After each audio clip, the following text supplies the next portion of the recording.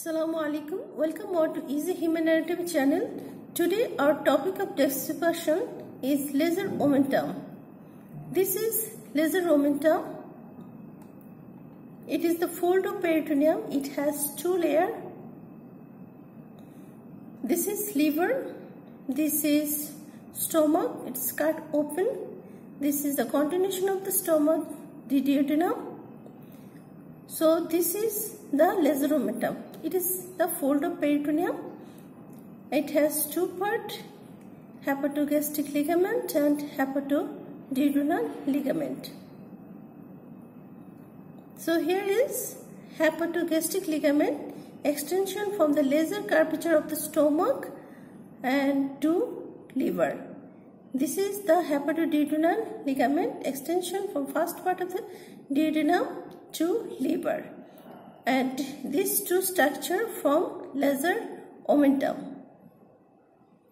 Within the liver, it has L-shaped attachment. This is fissure for ligamentum venosum, contain ligamentum venosum, and the outer margin of the ligamentum venosum is covered by the lesser omentum. Lesser omentum also covered the porta hepatis. So within the liver, it has L-shaped attachment.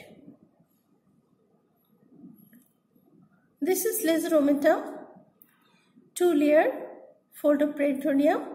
Below it, this two layer is separated and it encloses the stomach and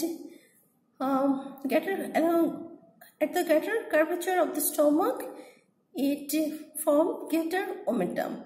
Above, again two layer is separated and enclose the most of the part of the liver, and ultimately it's covered under surface of the diaphragm. The some part of the liver is devoid of peritoneum. This is known as the diaphragm, and before going to the diaphragm, it forms some ligament on liver, the falciform ligament, triangular ligament, and coronary ligament. So this is all about lesser omentum. If you like this video, please press the like button and please subscribe my channel. Thank you.